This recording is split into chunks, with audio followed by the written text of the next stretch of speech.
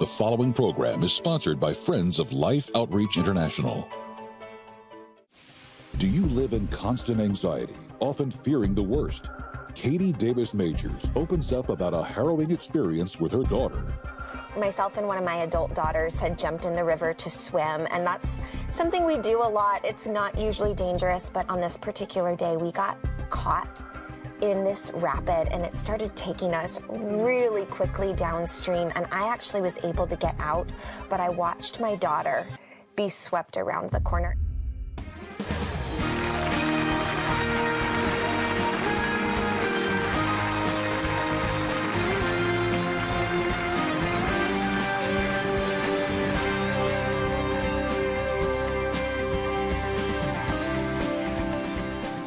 Hello, everybody. Welcome to Life Today. I'm Tammy Trent, and this is Randy Robison. So great to be back with you again. And our guest today, Katie Davis Majors, has an extraordinary story of how when God puts a dream on your heart and you chase after that to see what could actually happen. And I can't wait to talk to her about that today. Katie, welcome to Life Today. Take us back. Like, when I started digging into your story, like, who is Katie Davis Majors? And something extraordinary to me happened to you when you were 19 years old. I mean, I think like this dream, going on a mission field. I mean, who does that happen to at 19? But can you take us back to that season in your life for those that don't even know, like, who is Katie Davis Majors and what really happened in your life? Yeah, so I went on a mission trip with my mom to Uganda, a short-term trip my senior year in high school, and just fell in love with the people, with the country. It's so beautiful there. The people are so kind and welcoming and hospitable. And we made friends with a pastor there who ran an orphanage, and he asked if I would be willing to come back for a year and work with him and his wife at this orphanage that they ran. They were trying to start up a little preschool and kindergarten program. And at the time, I think I was like, I don't know, I'll think about it. I was a senior in high school. I had already applied and gotten into colleges. You know, I had plans to kind of stay on this specific track. But I came back to the U.S. and spent my entire second semester just thinking about and dreaming about being back over in Uganda. And so after I graduated from high school, I had committed to go and do a gap year with this Ugandan family, a Ugandan pastor and his wife and their orphanage. I was going to work there for a year. And so moved over there right before my 19th birthday, right at 18 years old. And I lived with them in their home. They were super kind and gracious. They lived in a little house, and they had 120 kids that they were taking care of, and only about 7 or 8 staff. So super crowded, super busy. And I just, you know, I began to fall in love with these kids, and the majority of these kids in orphanages, they are not there because they have no one. They're there because their family doesn't have the financial ability to take care of them. And so I just was really sad for these kids, for their parents, who I was getting to know, that they didn't get to live together. The care at the orphanage was not phenomenal. I mean, it was pretty understaffed and not very well funded. And so I just began asking parents, would you want to have your kids at home if you could afford it? And a big hurdle for a lot of people was schooling.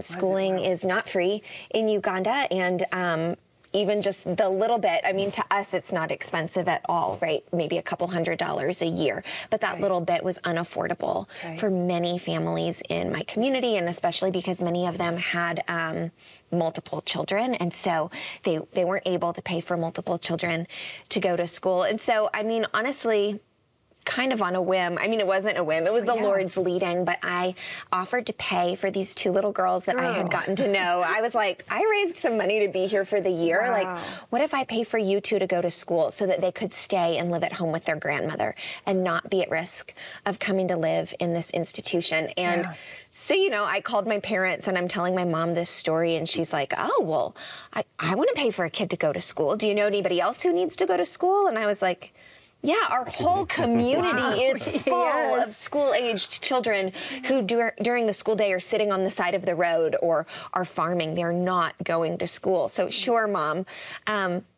So I had some of my local friends help me start identifying children who were unable to afford to go to school.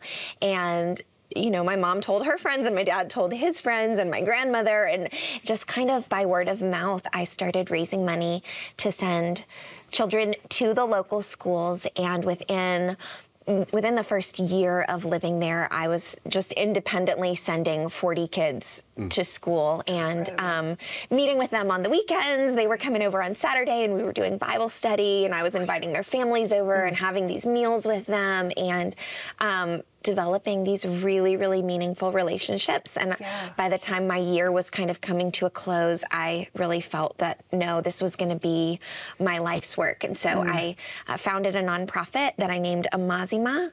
Amazima means truth in the native language of Luganda, because it was really my heart that these kids would know the truth of Jesus and who he created them to be.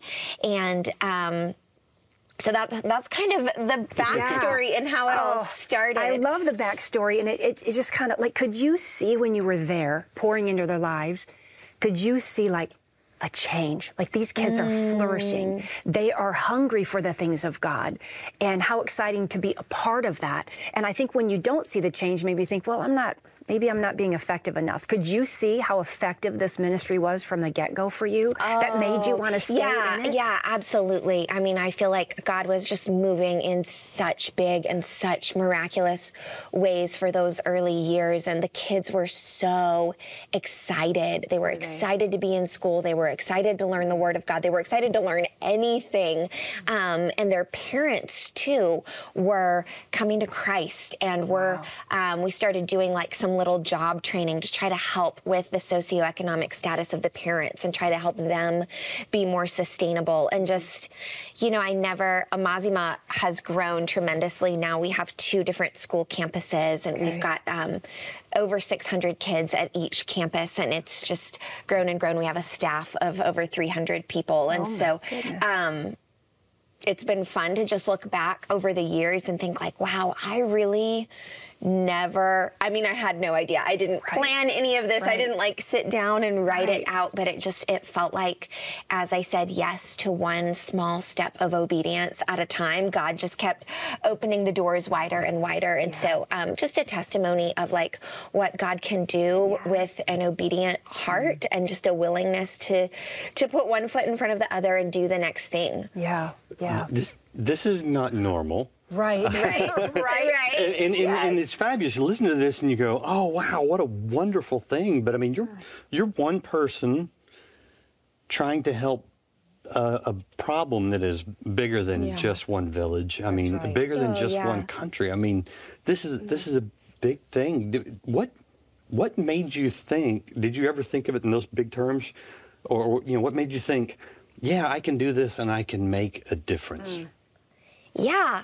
I mean, I think really for me, I'm such a relational person and such like I don't always see real big picture. I think for me, it was just really more this idea of like, okay, you have a need and I have the ability to meet that, and I'm going to do that today. And we'll see where that leads, right? And then tomorrow there was another need, and it was always coming back and evaluating, okay, is this something that I can help with or not? Or if it isn't, can I call someone that I know who might be able to help with it? And just living in those small steps of obedience and saying yes to what I could say yes to, and just letting God kind of use that to do such a much bigger thing. That sounds a lot like a story I once heard about some religious people that pass by someone in need, probably with the idea of there's another one. You know, here's these people in need all over the place, versus the one person who stopped and said, well, I mean,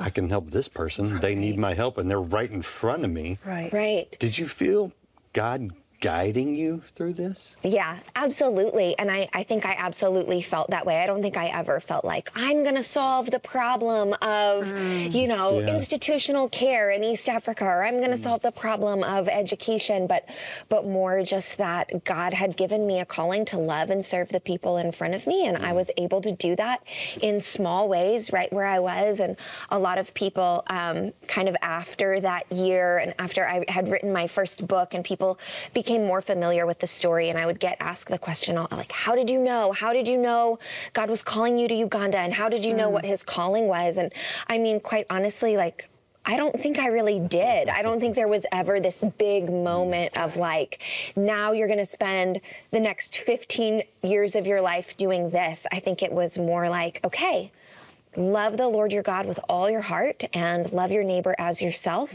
And here I am in Uganda, and this is how I'm going to do it today. And so that would be my encouragement to anybody who asks that question, like, where are you right now? Who are the people that God has put in your life, and how can you love them today? And who knows what that turns into down the road? You know, that's so scriptural. I get tired of the excuses. You know, why are those people in that position? You know, why are they having more kids if they can't afford the kids? Like, can you help? Yeah. Right. Yeah. Exactly. And that attitude, that's opened the world for you. Yeah. And Katie, like, when you talk about all of that too, Randy, and you're thriving.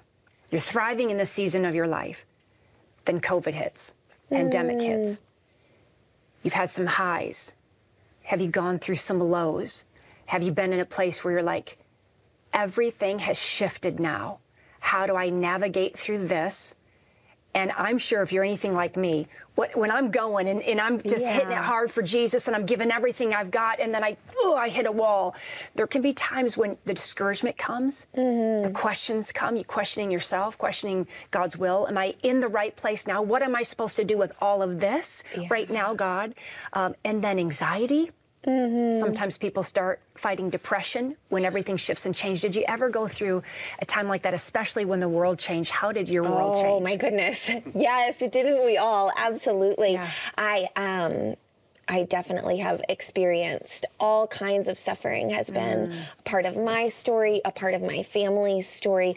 I was in Uganda for over 15 years. I met my husband there. We got married.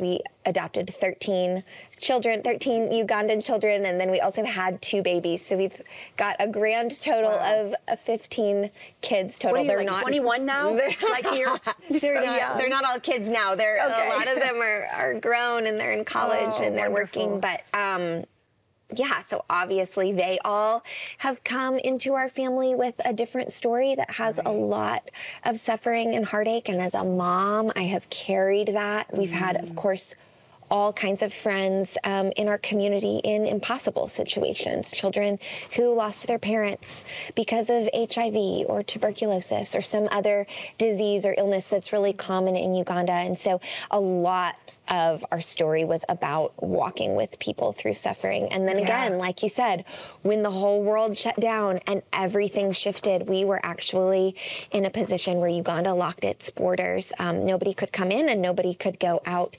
And we had children who were already in the U.S. going to college here. But my anxiety just rose and rose and rose during that time, not knowing if my kids were safe and just feeling really trapped and stuck.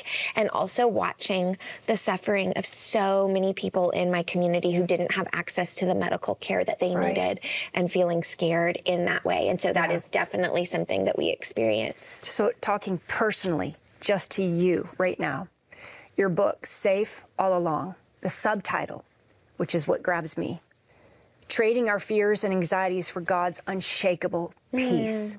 So many people are dealing with fears, with anxiety. You could speak to that because you were in that season of your life, worrying about your children, worrying about your future, the future of so many children in Uganda.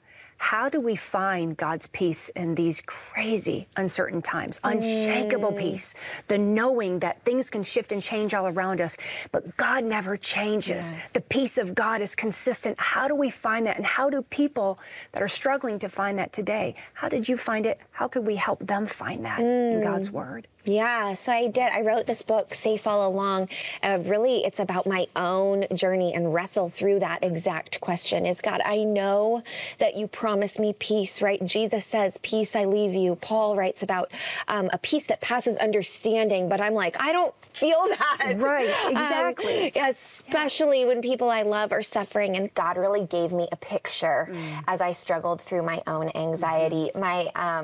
our family had gone on a camping trip along the river, which is something we love to do as a family. And all of our kids are good swimmers. And myself and one of my adult daughters had jumped in the river to swim. And that's something we do a lot. It's not usually dangerous, but on this particular day, we got caught in this rapid, and it started taking us really quickly downstream. And I actually was able to get out, but I watched my daughter be swept around the corner. And now she's super adventurous. So come to find out later, she was not panicking, but I was panicking. I was really, I mean, I thought we might lose her. So scared, so anxious. She ended up getting out and being fine. But later that day, as I was kind of, rehashing it to my husband, oh my goodness, I thought we were going to lose her. He took me up on a hill where you could see the river from such a different perspective. You could see, it looked small down there. You could see the whole thing and all the twists and turns and all the different places where we could have gotten to safety if she hadn't have gotten pulled out where she was. And I felt like God just spoke to me that was a picture of a lot of the last couple years of my life, that I had been so panicked and so anxious because all I could see was my little piece of it, right? That maybe my loved ones weren't safe and maybe my friends and family members were going to get sick, right? But God sees that whole picture, and I feel like he just spoke over me. Like, you can live in the peace of knowing that I see the whole thing and I promise to bring you safely through. And so in this world, we are going to have troubles. Jesus says it, right? In this world, you will have troubles, but take heart. I have overcome the world. And so no matter what is going on around us, no matter what is causing our fear and anxiety, we know that we are safe in the loving hands of God, who promises that he's going to bring us through to eternity with him. And we can look forward to that no matter what. Amen. What a gift. Yeah, no, it's a beautiful illustration. But you wrote a whole book on it. So I'm guessing this was a pretty significant struggle for you for a while. Yeah. Do you still struggle at times with it? I do. Because I think we all do, right? And I'm quick to say to people, I definitely didn't write this book like from the place of, and now I've overcome and I never feel anxious anymore. I'm definitely not an expert, but God took me on a journey in writing this book and just asking him these questions. God, what does it mean? What does it look like to not just intellectually know that you are the Prince of Peace, but to actually deeply feel and know and walk in your peace? And funny as it is, we had that moment with the river. He gave me that picture. I began to ask these questions and even write the outline for this book. And then unexpectedly, our family moved from Uganda to the United States. There were a lot of different contributing factors. Some of our children were already over here in college. The COVID thing had been hard with the open and close and shut down and reopen cycles. But we found ourselves, we were on a 3-week trip to visit some friends and family in the United States. We were here with all our kids, and we actually decided to stay. And we felt like God was closing a lot of doors for us to go back to Uganda and opening a lot of doors for us to put down some roots here for a time. And that was both excruciatingly painful and very anxiety-provoking. And I actually went back to my publisher and said, I don't know, I don't think that I can write a book about this. I'm still really struggling with this. But I had a really good friend say to me at that time, people don't always want to learn from an expert. They want to learn from somebody who's really walking through it. And so I would say, absolutely, I still deal with anxiety. I still long to know how to live more deeply in the peace of God. But I think in writing this book, God gave me a lot of really practical ways. Yes, I noticed that. To hold on to his peace and to walk in his peace, things that are simple, things that fit into my day as a busy mom. And so I, too, am revisiting the book and trying to practice these things that I've written about. Wow. Yeah, all right. We didn't even have time to get into that. We're going to have to do another program with you, because I think these practical steps really will help people. Request Safe All Along today when you help with the outreach. But Tammy, there's a situation that we want people to know about right now where they can do something very practical to help. Absolutely. If you take a minute, watch this, and we'll be back to tell you how you can help. Water sources for over 700 million people worldwide are not safe. Sickness and death result from drinking contaminated water like this. Yet mothers like Yolok continue to collect it for their families. Mama den si ja gardete no kule warani no bodori rinya wo ke ben na gina falota.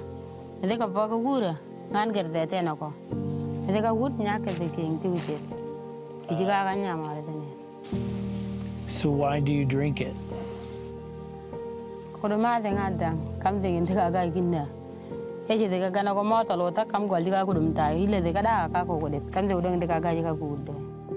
I have no other choice is something every mother like Rhoda lives with, and it stands as a painful reminder for her of her losses because of this contaminated water.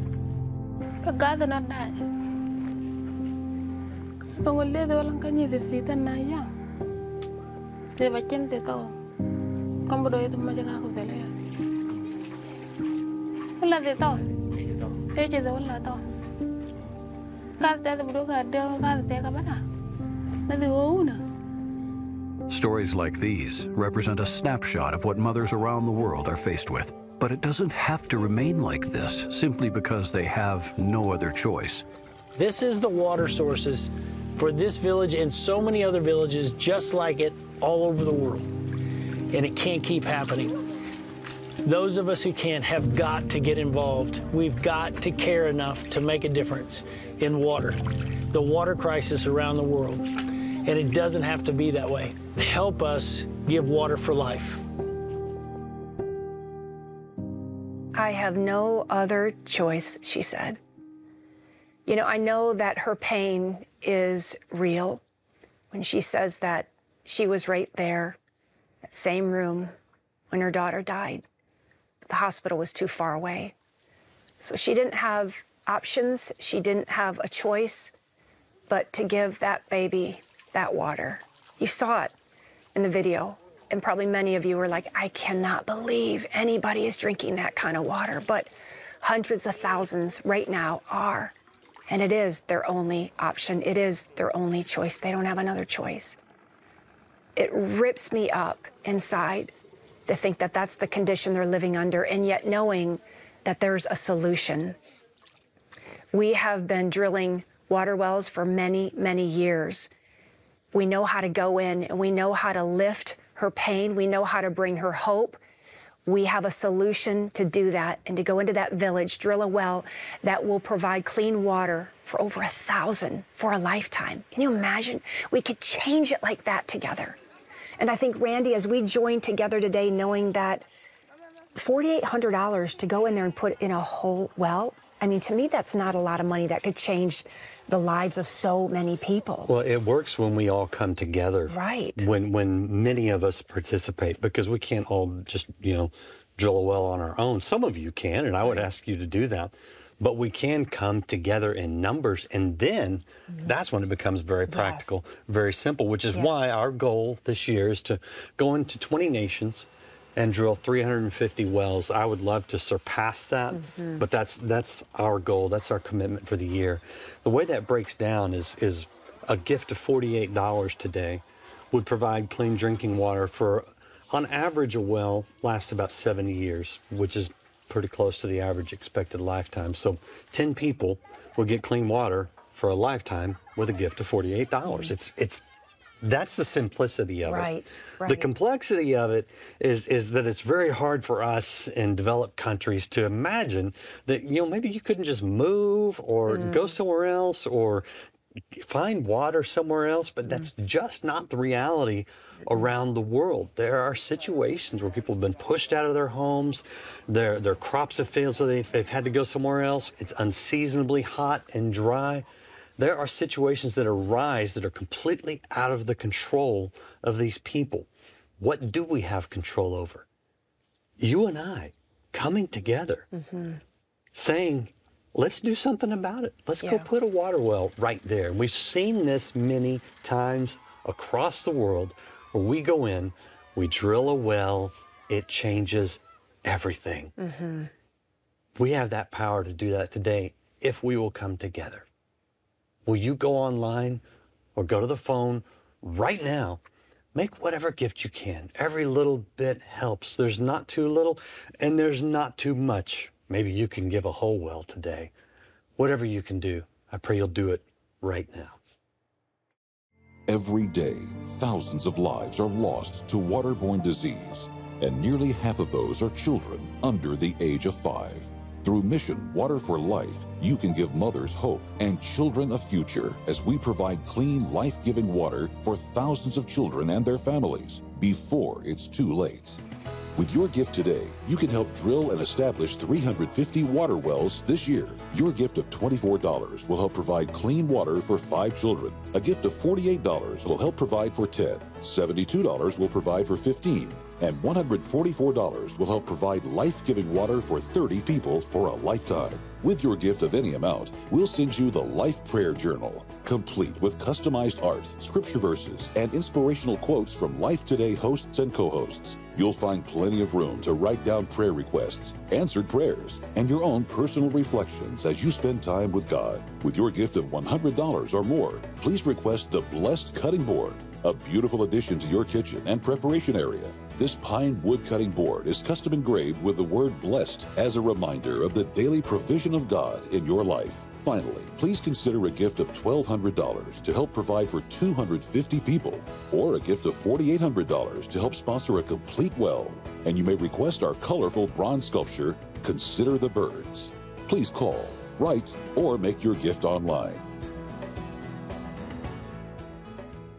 Do call or go online. Make the best gift you can. You can do something today, and it will save lives. So I pray you'll do that. When you do, feel free to request Safe All Along by Katie Davis Majors, a wonderful book. And Katie, I've got my list of 9 practical things to fight the anxiety.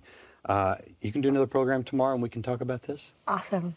She's got a lot to tell us. We have a lot to learn. Yes, we do. Katie, thank you so much for being here. Yeah, what a joy. You're adorable. Can I use that word? You're adorable. And you are a godsend. We appreciate you so much. Thank you very much. Can't wait to talk to you tomorrow. And thank you for watching, and we'll see you next time on Life Today.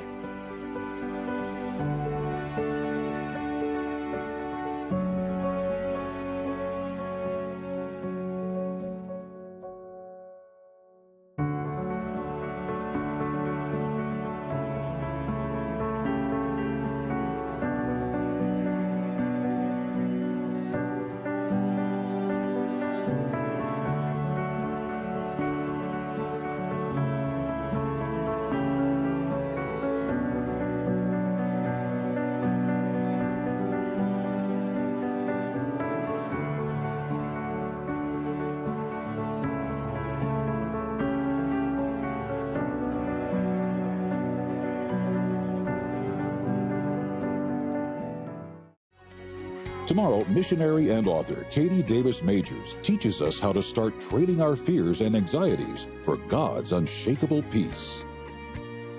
Life Today is made possible by the supporters of Life Outreach International. Your gift will be used exclusively for the exempt purposes of life. The ministry features specific outreaches as examples of the programs it supports and conducts. Gifts are considered to be without restriction as to use unless explicitly stipulated by the donor. The ministry is a member of the ECFA.